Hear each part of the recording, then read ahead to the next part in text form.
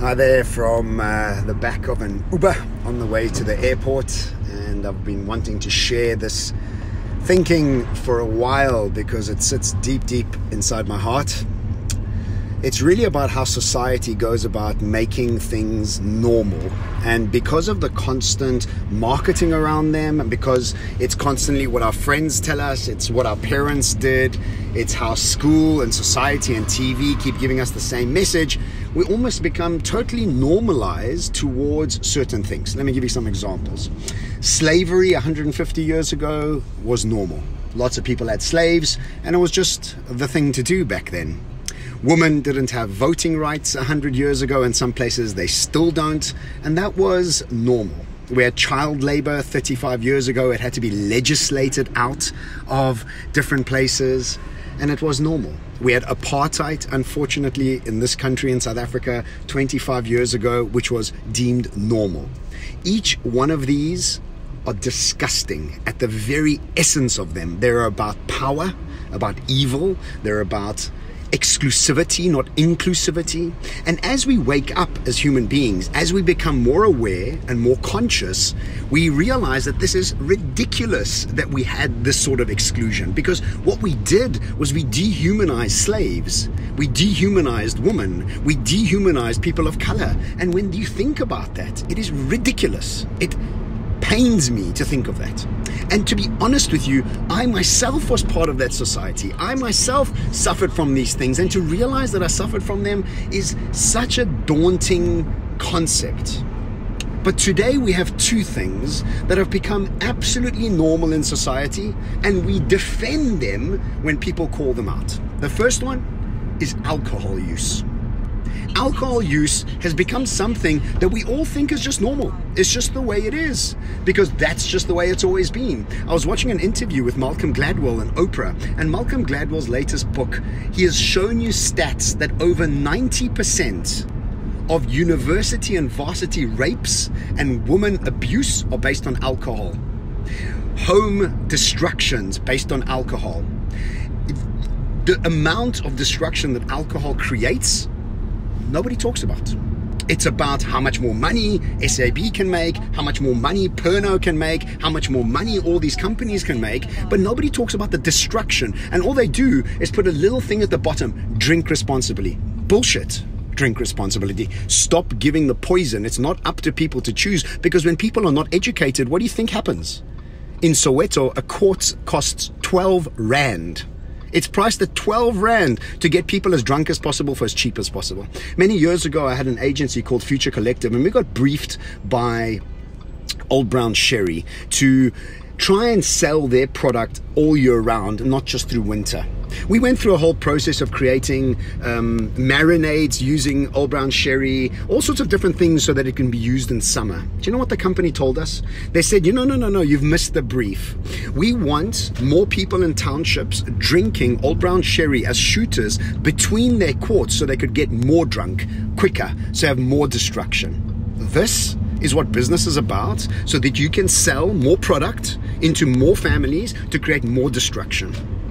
And so then I had another friend post something on Facebook, Sipiwe Moyo actually, about alcohol usage and groceries, and the fact that Sipiwe is doing so well now and before was poor in the townships. And people were making comments underneath his Facebook status talking about how men have always got a bottle of whiskey at home but never bring groceries home for their family. How disgusting is that?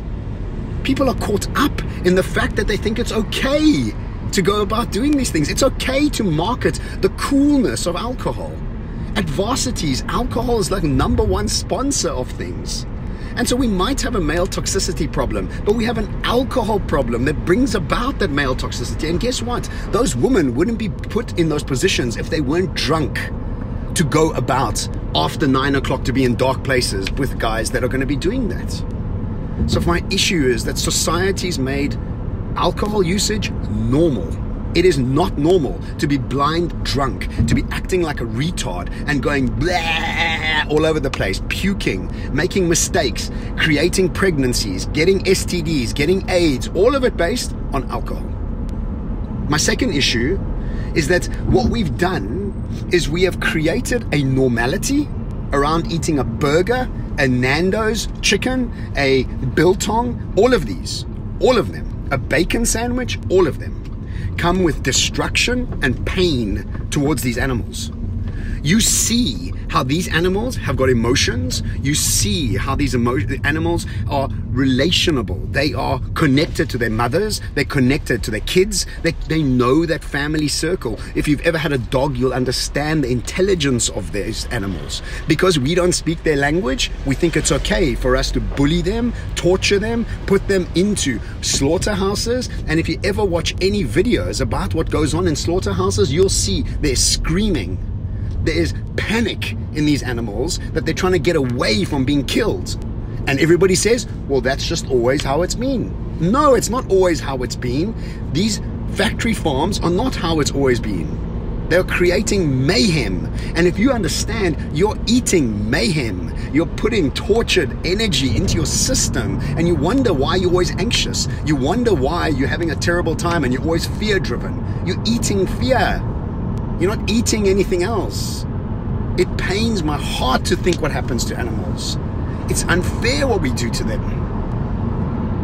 And we just turn a blind eye to it.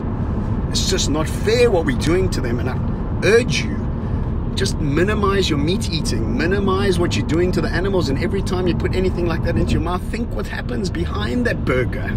It's not just a burger. It makes me so emotional. So that bacon sandwich, that Nando's burger you're eating, that steak that you're having, that boerewors roll that you're having, it's got torture and mayhem inside it. You don't realize what it's happening to it. Go watch some videos, educate yourself, and then you have people saving dogs and then eating tortured animals. How does that work? It's just my life passion. It's just, we have to help people that don't have voices. We have to help animals that don't have voices. We have to stand up for them. Ignorance is not an excuse anymore. We have to become conscious. We have to become self-aware. It's up to us to change what's going on around us. It's up to us. Please think with your hearts, not your taste buds.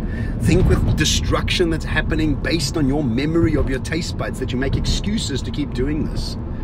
Alcohol and animal abuse has to end. This is not normal. Society's created normality of it. We celebrate these alcohol businesses that have done so well. We buy shares in them. Behind them, destruction and mayhem of families. Sorry for the rant. This is really close to my heart. Ciao.